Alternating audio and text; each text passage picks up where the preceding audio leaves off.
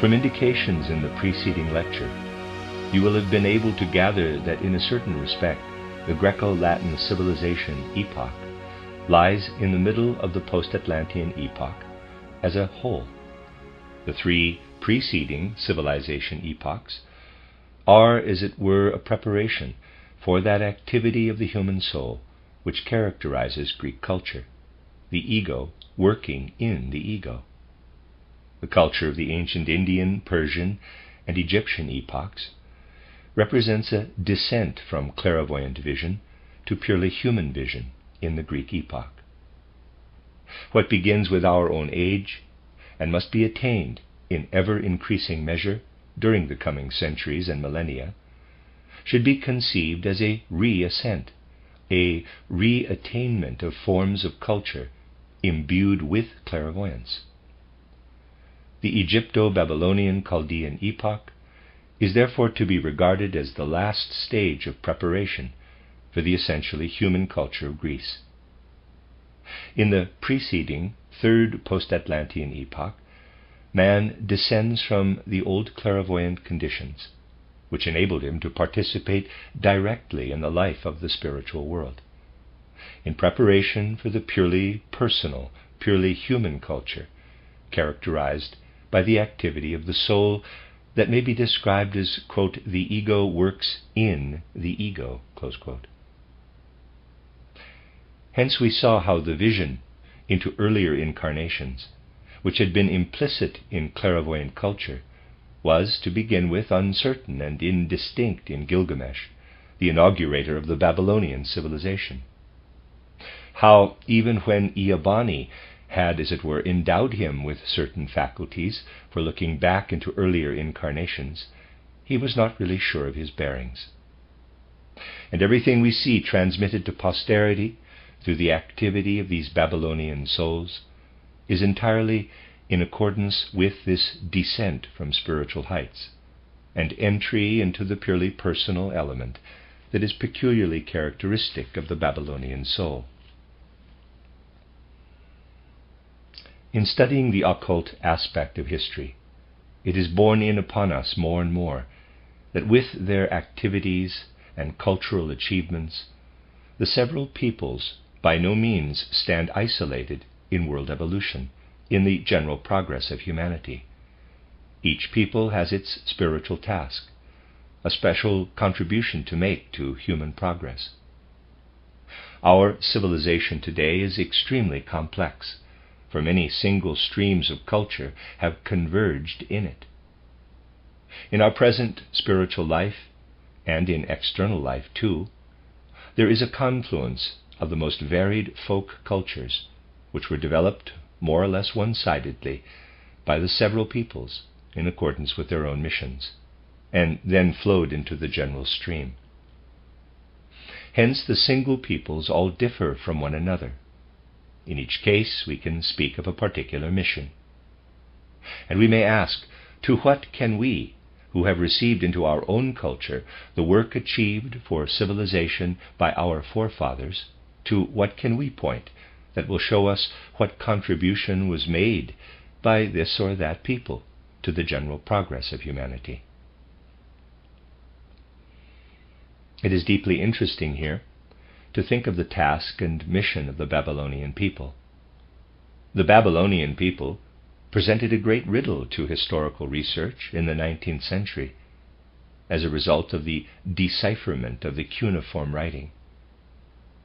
And even the superficial information which it has been possible to acquire is in the highest degree noteworthy.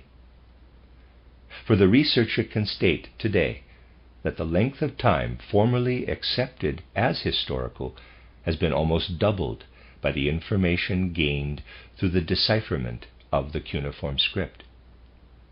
Evidence provided by external records themselves enables historical research to look back 5,000 and 6,000 years before the Christian era, and to affirm that through the whole of this period a civilization of greatness and significance existed in the regions which later on were the scene of the activities of the Babylonians and Assyrians.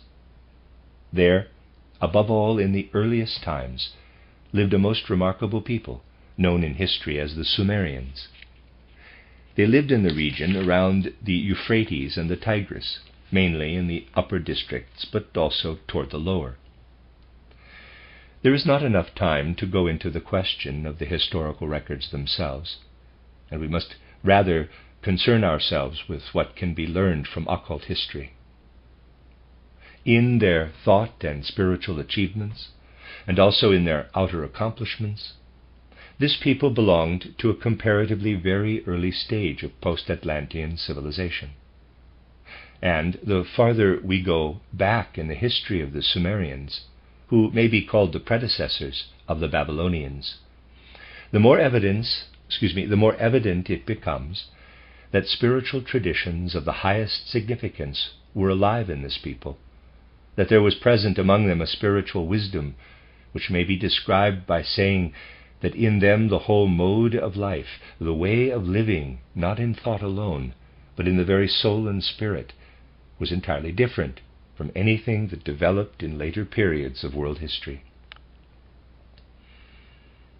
In the men of later times there is evidence, for example, of a certain hiatus between the thought and the spoken word.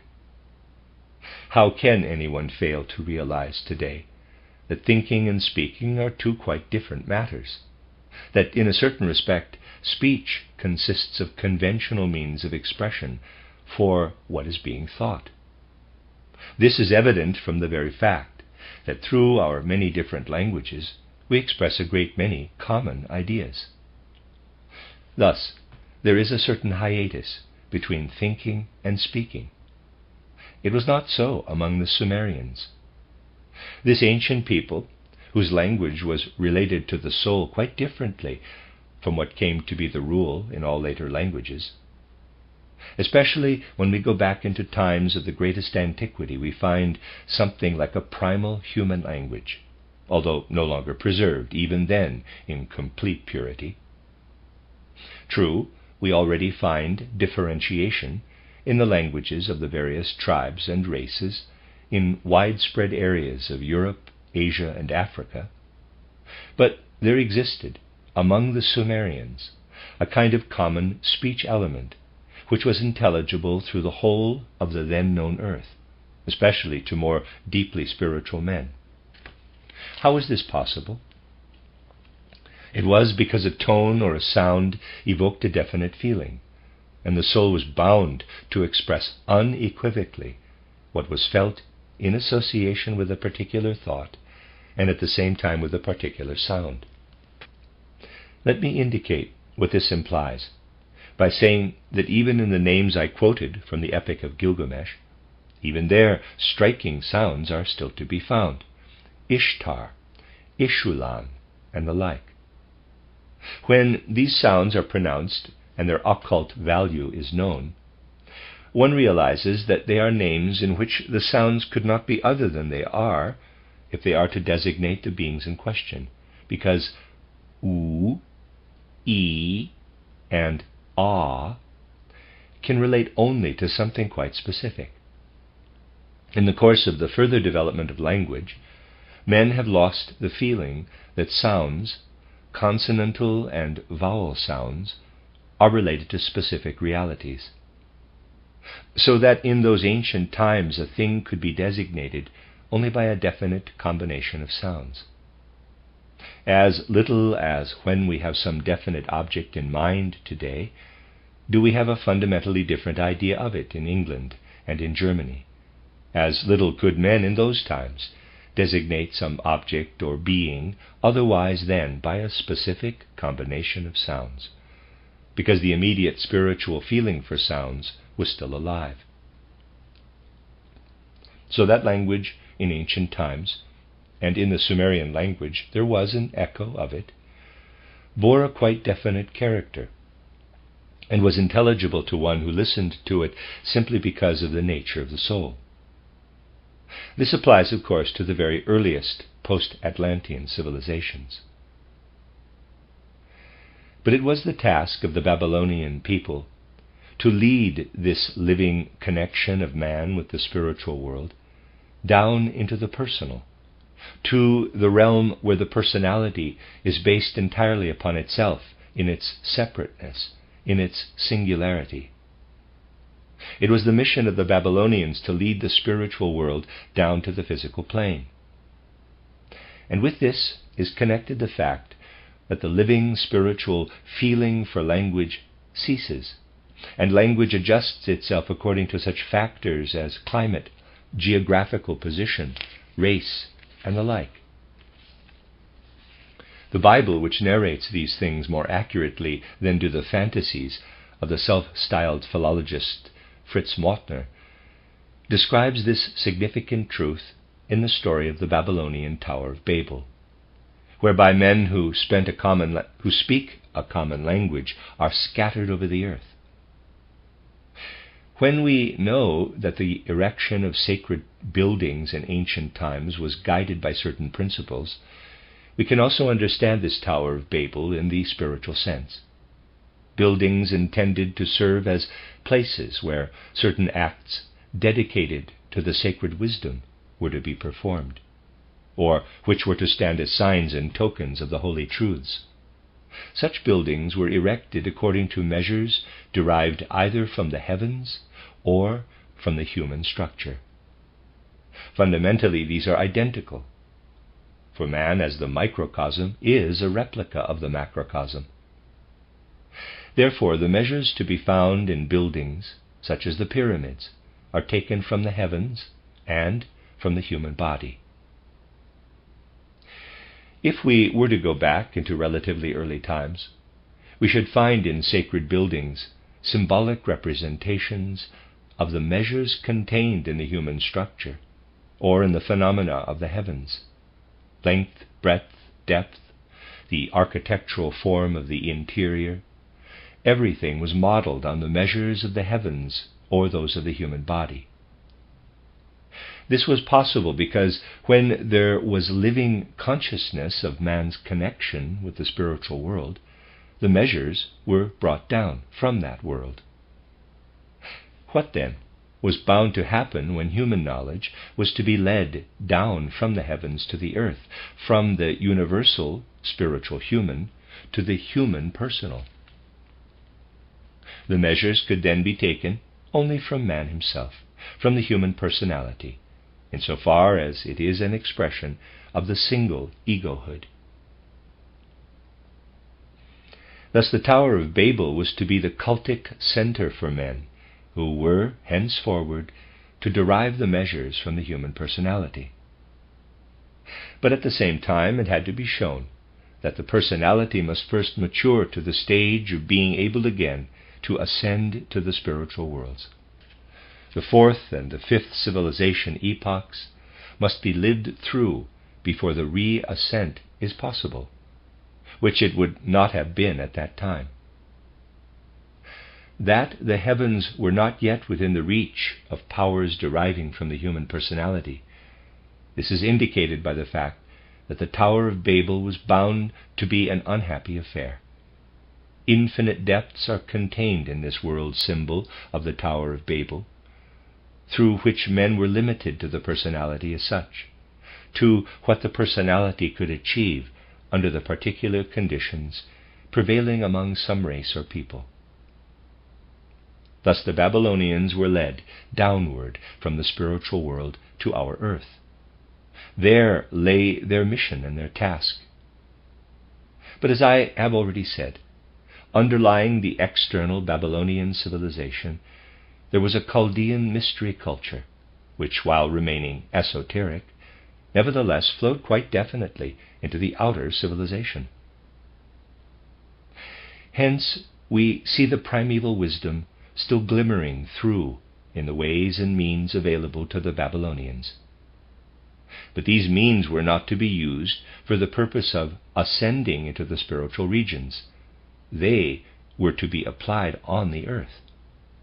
This element in the mission of the Babylonians was embodied in their culture and has come down to our own times, as can be demonstrated.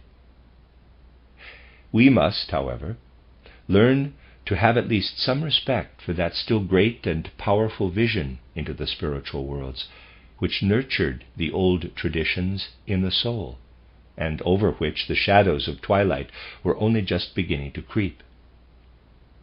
We must learn to have respect for the profound knowledge of the heavens possessed by the Babylonians, and for their great mission, which lay in drawing forth from what was known to mankind through vision of the spiritual world, from the laws of measure prevailing in the heavens, everything that must be incorporated into civilization for the needs of outer practical life.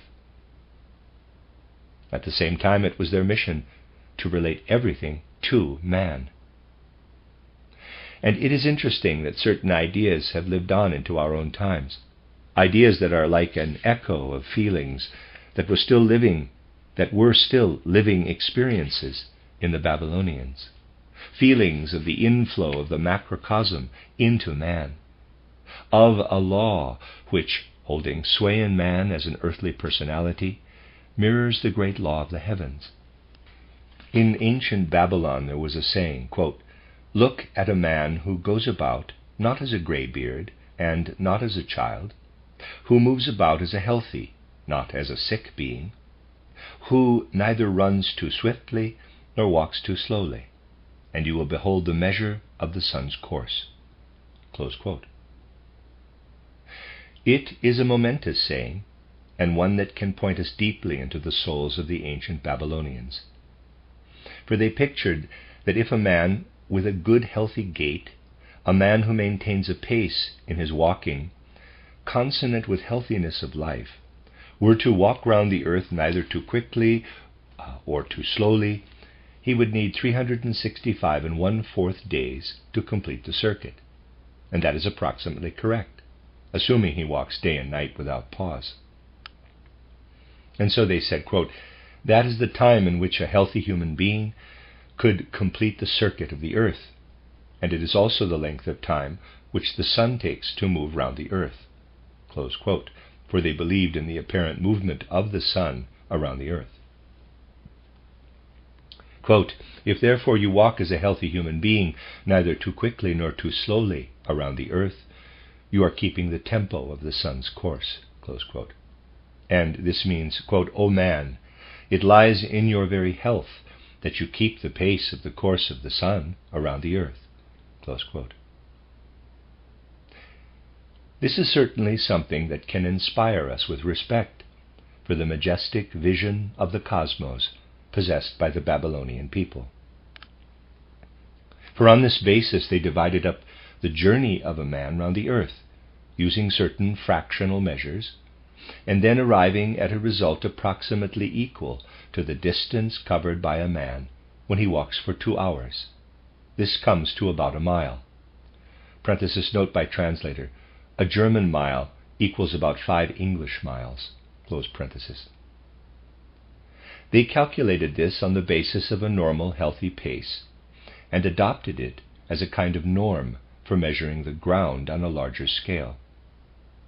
And in fact, this measure persisted until fairly recently, when everything in human evolution became abstract, in the German mile, which can be covered in about 2 hours.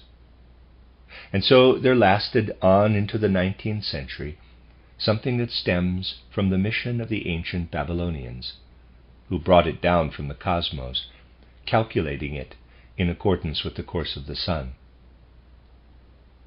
Not until our own time were these measures, which originated from man's nature itself, reduced inevitably to abstract measures taken from something dead. For it is obvious that measure today is abstract in comparison with the concrete measures directly connected with man and with the phenomena of the heavens, measures which are in truth all to be traced back to the mission of the Babylonian people. In the case of other measures, too, such as the foot derived from a human limb, or the ell derived from the human hand and arm, we could find underlying them something that had been discovered as law prevailing in man, the microcosm. In point of fact, the ancient Babylonian way of thinking still underlay our system of measure until a time not so very long ago. the 12 zodiacal constellations, and the 5 planets, gave the Babylonians 5 times 12 equals 60. This they took as a basic number. They counted up to 60 and then began again. Whenever they were counting things of everyday life, they took the number 12 as the basis, because since it derives from laws of the cosmos, it is related in a far more concrete way to all external conditions. The number 12 is capable of much division. 12, the dozen, is nothing else than a gift from the mission of the Babylonians. We ourselves base everything on 10, a number which causes great difficulty when it has to be divided into 2 parts, whereas the dozen, both in its relation to 60 and in its various possibilities of division, is eminently suited to be the basis of a metrical and numerical system. When it is said that humanity has sailed into abstraction even in respect of calculation and counting, this is not intended as a criticism of our time, for one epoch cannot do the same as the preceding epoch. If we want to portray the course of civilization from the Atlantean catastrophe to the Greek period, and on through our own, we may say, the Indian, Persian, and Egyptian epochs are periods of descent. In Greek civilization, the point is reached where the essentially human is unfolded on the physical plane. Then the reascent begins. But this reascent is such that it represents one aspect only of the actual course of development. And on the other side, there is a progressive descent into materialism. Hence, in our time, side by side with spiritual endeavor, there is the crassest materialism, which sinks deeply, deeply into matter. These things are natural parallels. This current of materialism is inevitably present as an obstacle which has to be overcome in order that a higher force may be developed. But it is the nature of this materialistic current to make everything abstract. The whole decimal system is an abstract system. This is not criticism, but simply characterization. And in other directions, too, the whole tendency is to suppress the concrete reality. Just think of the proposals that have been put forward, for example, to make the Easter festival fall on a fixed day in April, in order that the inconveniences caused to commerce and industry may be avoided. No heed is given to the fact that there we still have something which, determined as it is by the heavens, reaches over to us from ancient times. Everything has to run into abstraction, and concrete reality, which presses on again to the spiritual, flows into our civilization to begin with only as a tiny trickle.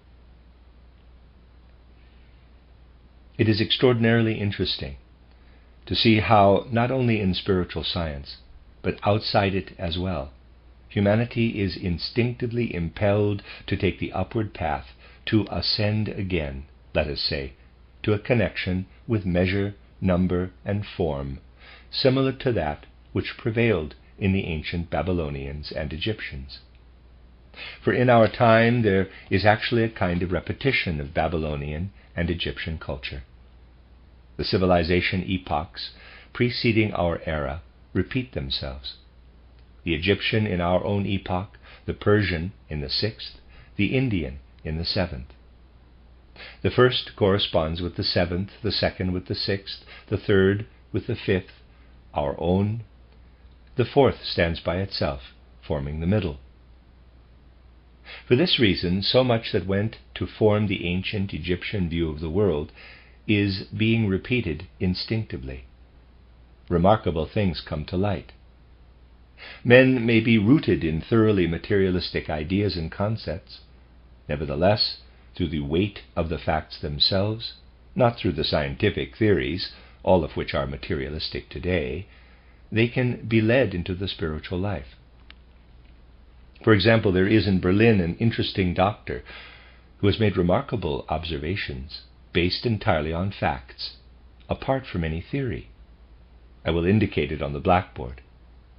Let us suppose that this point represents the date of a woman's death.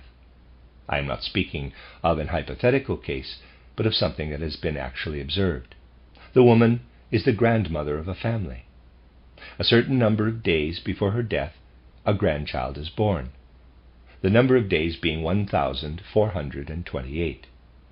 Strange to say, 1,428 days after the grandmother's death, another grandchild is born, and a great-granddaughter 9,996 days after her death. Divide 9,996 by 1,428, and you have 7. After a period, therefore, 7 times the length of the period between the birth of the first grandchild and the death of the grandmother, a great-grandchild is born.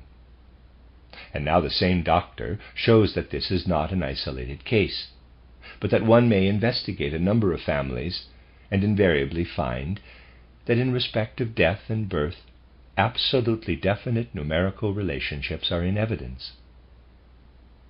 And the most interesting point of all is that if, for example, you take the number 1,428, again you have a number divisible by 7. In short, the very facts compel people today to rediscover in the succession of outer events certain regularities, certain periodicities, which are connected with the old sacred numbers. And already today the number of findings in this direction collected by Fliess, such is the name of the doctor in Berlin, and his students, is a proof that the sequence of such events is regulated by quite definite numbers. These figures are already available in overwhelming quantity. The interpretation placed upon them is thoroughly materialistic, but the facts themselves compel belief in the factor of number in world happenings. I must emphasize that the application of this principle by Fliess and his students is extremely misleading and erroneous. The way he applies his main numbers, especially 23 and 28, 28 equals 4 times 7, will have to be amended in many respects. Nevertheless, in a study such as this, we can see something like an instinctive emergence of ancient Babylonian culture in the age when mankind is on the path of ascent. Of course, such things are confined to small circles. The vast majority of people have no feeling for them. But it is certainly remarkable to see the unusual thoughts and feelings which arise in people such as the pupils of Fliess, for example, who discover these things. One of these pupils says, quote, "If these things had been known in ancient times, whatever would men have said?" Close quote. But they were known, and the following passage seems to me particularly characteristic. After this pupil of Fliess has collected a great deal of such material, he says, quote, "Periods constructed on the clearest mathematical principles are here derived from nature, and such things have at all times been beyond the reach of gifted minds accustomed to far more difficult problems. With what religious fervor would the Babylonians, with their love of calculation, have investigated this domain, and with what magic would these questions have been surrounded?" Close quote. So you see how near people have already come to an inkling of what has actually happened, how unmistakably men's instinct is working once again in the direction of the spiritual life. But just where the science current in our time passes blindly by, there is much to be found that sheds great illumination on the occult force of which people are completely unconscious. Those who draw attention to this remarkable law of numbers explain it in an altogether materialistic way. But the weight of the facts themselves is already compelling people today, once again, to recognize the spiritual, mathematical law prevailing in the things of the world. We see how deeply true it is that everything which comes to expression in personal form in the later course of human evolution is a shadow image of what was present formerly in elemental original grandeur, because the connection with the spiritual world was still intact. In order that it may be deeply inscribed in your souls, I want to emphasize that it was the Babylonians who, in their transition to the fourth civilization epoch, had, as it were, to bring down the heavens into measure, number, weight. That in our own day we experience the echo of it, and that we shall find our way again to this technique of numbers, which will inevitably come more and more into prominence, although in other domains of life an abstract system of measure and number is naturally the appropriate one. Here again, then, we can see how on the path of descent a certain point is reached in the Greco-Latin cultivation of pure essential manhood, of the expression of personality on the physical plane, and how, then, a reascent begins.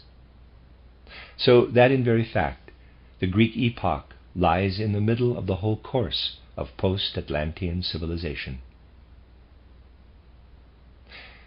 But we must remember that in this Greek epoch there came the impulse of Christianity, which is to lead humanity upward into other regions. We have already seen how in the first phase of its development this Christianity did not at once appear with its full significance, with its spiritual content and substance. The behavior of the men of Alexandria toward Hypatia gave us a picture of the failings and the shadow sides with which Christianity was fraught at the beginning. It has indeed often been stressed that the times have yet to come when Christianity will be understood in all its profundity, that there are still infinite and unfathomed depths in Christianity, which really belongs more to the future than to the present, let alone to the past. We see how, in Christianity, something still in the throes of birth places itself into what had entered into the heritage of primeval world wisdom and spirituality. For what the culture of Greece had received, what it bore within itself, was actually like a heritage of everything that in countless incarnations had been acquired by men through their living connection with the spiritual world. All the spirituality experienced in the preceding ages had sunk down into the hearts and souls of the Greeks and lived itself out in them. Hence it is understandable, especially in view of what had resulted from the Christian impulse in the first centuries, that there were men who could not regard the coming of Christianity as equal in value to all that had been transmitted to Greek culture with overwhelming greatness and depth of spirituality as an ancient heritage of thousands of years.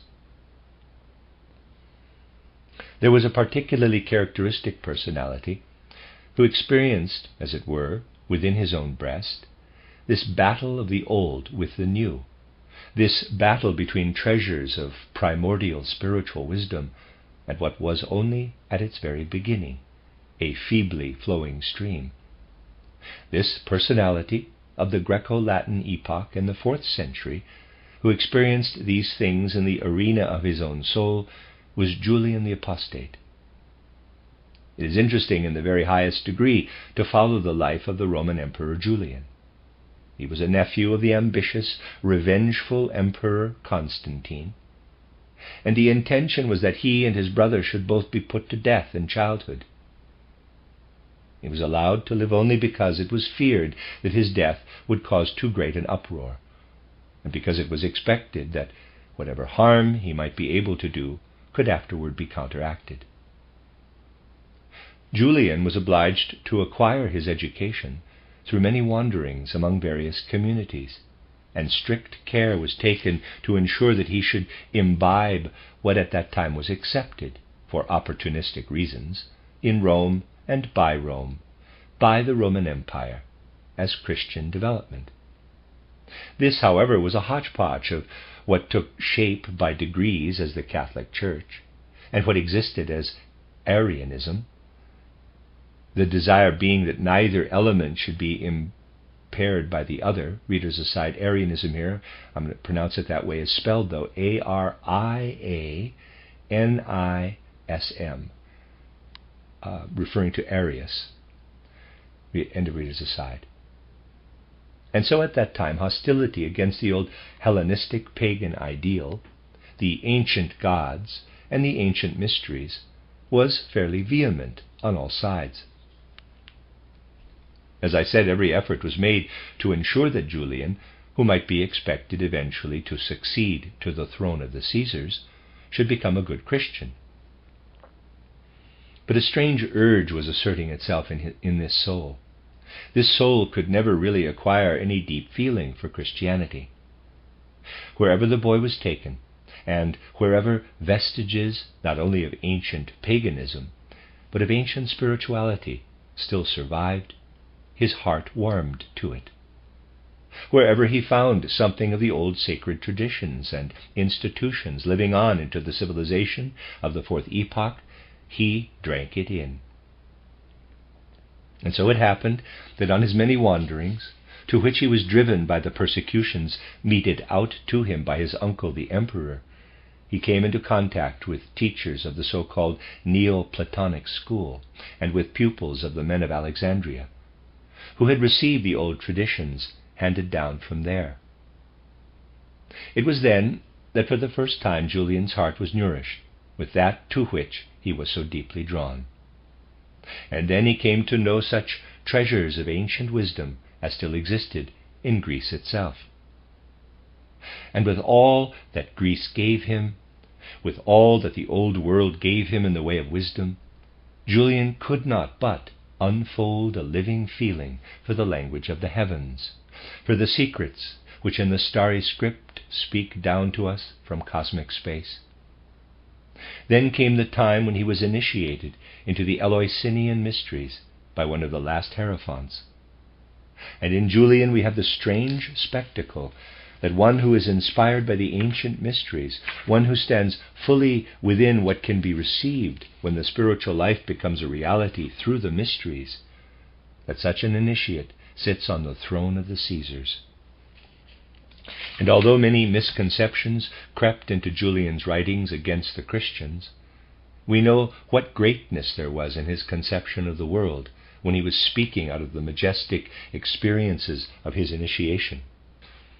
But because as a pupil of mysteries already in decline, he did not rightly know how to find his bearings in the times, he faced the martyrdom looming before one who is inspired but is no longer aware of which secrets must be kept hidden and which may legitimately be communicated. Out of the ardor and enthusiasm kindled in Julian by his Hellenistic education, and through his initiation, out of the sublime experiences which the Hierophant had enabled him to undergo, there arose in him the resolve to re-establish what he beheld as the active weaving life of the ancient spirituality. And so we see him endeavoring by many ways and means to introduce the old gods again into a civilization already penetrated by Christianity. He went too far both in the matter of speaking openly of the mystery secrets and in his attitude toward Christianity. And so it came about that in the year 363, when he had to conduct a military campaign against the Persians, he was overtaken by his destiny. Just as destiny overtakes anyone who has unlawfully uttered those things which may not be uttered without authorization, so it was in the case of Julian, and there is historical proof that on this expedition against the Persians he fell by the hand of a Christian. For not only did this news spread abroad very soon afterward, and has never been disavowed by any of the Christian writers of note, but it would have been highly astonishing if the Persians had brought about the death of their arch-enemy without boasting about it. Among them, too, the view prevailed immediately afterward that Julian had fallen by the hand of a Christian. It was really something like a storm that went forth from this inspired soul, from the fiery enthusiasm acquired from initiation into the Eleusinian mysteries, which were already approaching their period of twilight. Such was the destiny of a man of the 4th century, of an entirely personal human being, whose world karma consisted essentially in living out in personal anger, personal resentment, and personal enthusiasm the heritage he had received. That was the fundamental law prevailing in his life. For the study of occult history, it is interesting to observe the later course taken by this particular life, this particular individuality.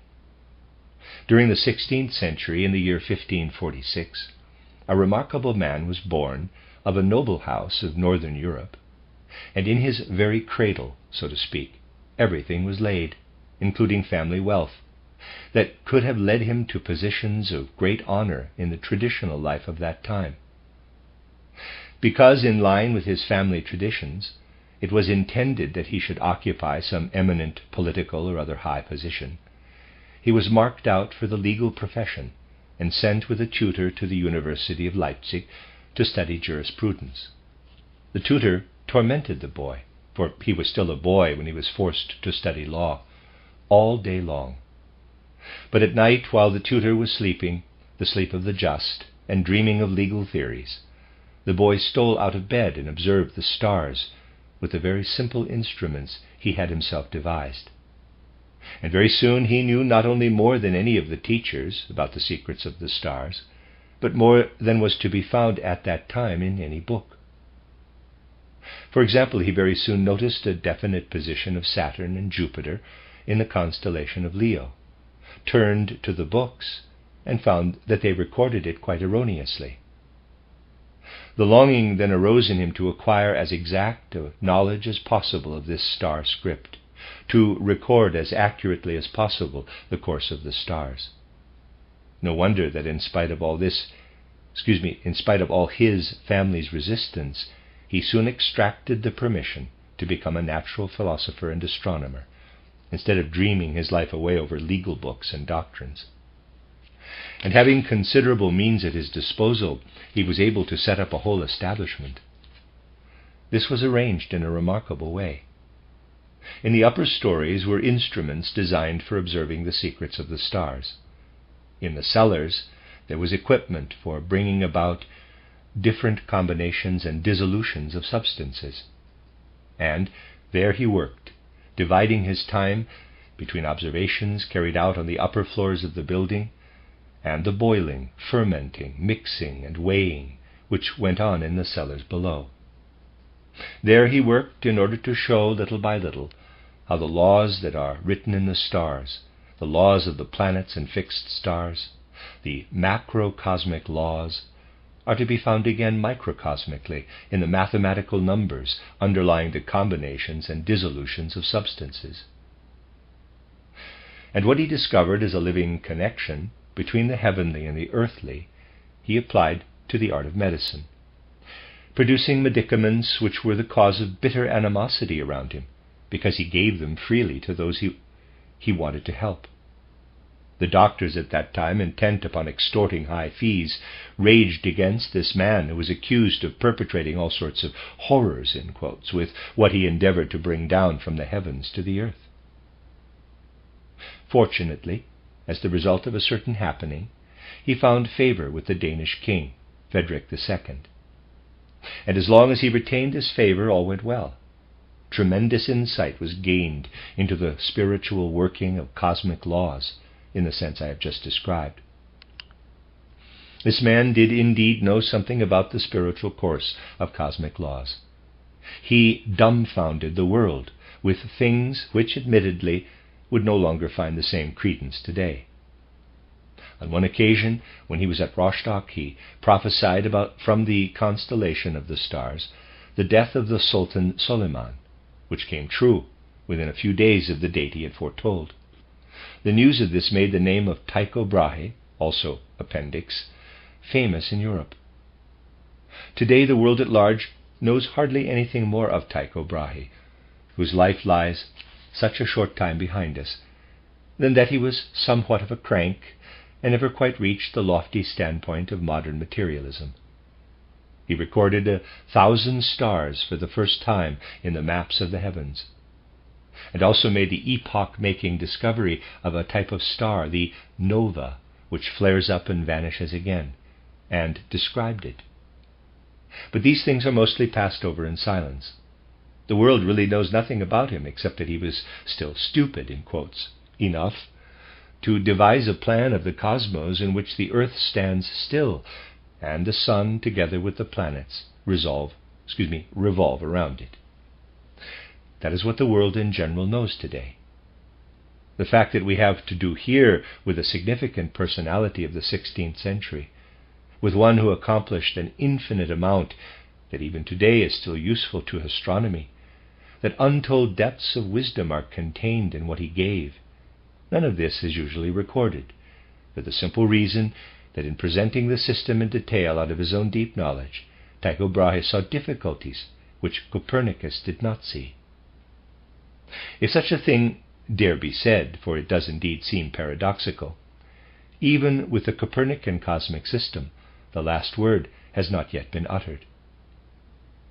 And the conflict between the two systems will still occupy the minds of a later humanity. That, however, only by the way, it is too paradoxical for the present age. It was only under the successor of the king, who had been well disposed toward him, that the enemies of Tycho Brahe arose on all sides. They were doctors and professors at the University of Copenhagen, and they succeeded in inciting the successor of his patron against him. Tycho Brahe was driven from his fatherland and was obliged to go south again. It was in Augsburg that he had originally set up his first great planisphere, and the gilded globe on which he always marked the new stars he discovered, finally amounting to 1,000. This man was destined to die in exile in Prague. To this very day, if we turn not to the usual textbooks, but to the actual sources, and study Kepler, let us say, we can still see that Kepler was able to arrive at his laws because of the meticulous astronomical observations made by Tycho Brahe before him. Here indeed was a personality who again bore the stamp, in a grand style, of what had been great and significant wisdom before his time. One who could not reconcile himself to the kind of knowledge that became popular immediately afterward in the shape of the materialistic view of the world. Truly it is a strange destiny, this destiny of Tycho Brahe. And now, placing both personal destinies side by side, think how endlessly instructive it is when we learn from the Akasha Chronicle that the individuality of Julian the Apostate appears again in Tycho Brahe, that Tycho Brahe is, so to say, a reincarnation of Julian the Apostate. Thus, strangely and paradoxically, does the law of reincarnation take effect when the karmic connections of the single individual are modified by world historic karma, when the cosmic powers themselves use the human individuality as their instrument. Let me expressly emphasize that I do not speak of such matters as the connection between Julian the Apostate and Tycho Brahe, in order that they shall be proclaimed at once from the housetops and discussed at every dinner table and coffee table, but in order that they may sink into many a soul as the teaching of occult wisdom, and that we may learn to understand more and more how supersensible reality everywhere underlies the human being in his physical manifestation.